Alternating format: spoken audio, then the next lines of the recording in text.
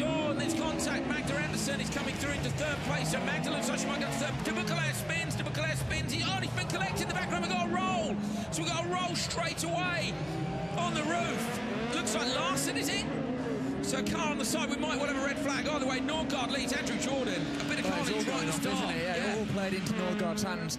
Nice and steady start for him, kept it tidy on the inside. White Volvo on the outside now. So De Buccleuch comes down the hill and it's him that spins, which is what causes the problem. So Anderson inside, De Buccleuch spins. Now watch, into the side. There's nothing he could do about it, nothing Larsen can do. You can see why he's annoyed about it, because there's absolutely nothing. He's actually lucky he landed on the tyres. But here we go here. So De Buccleuch, he spins, collects him, rolls onto the tyre. This, I don't know if it's broken his right front suspension. Yeah. TouringCar semi-final one about to be restarted.